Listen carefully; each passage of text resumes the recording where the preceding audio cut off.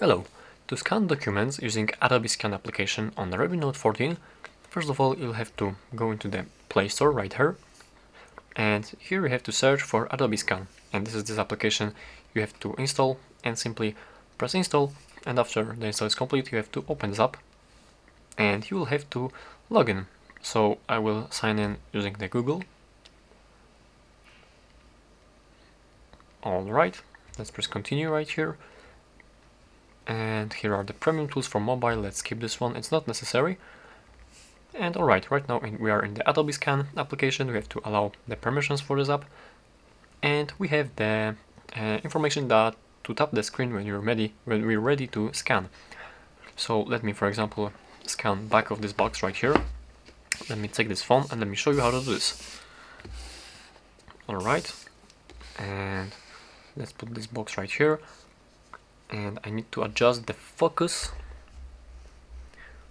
Alright, and you simply have to press on the screen, and right now the application is looking for document, and as you can see it just found the box right here.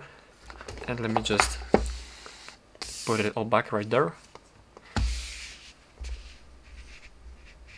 Alright, and right here we have the scanned document, which basically is our box. And now what we can do, right here we have a lot of different options to use with this document. You can try it yourself. I will only show you all the basic options right here. So we can adjust the document, the scan, using these corners right here.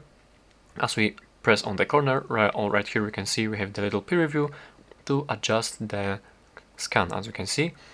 We can also disable the crop, as you can see.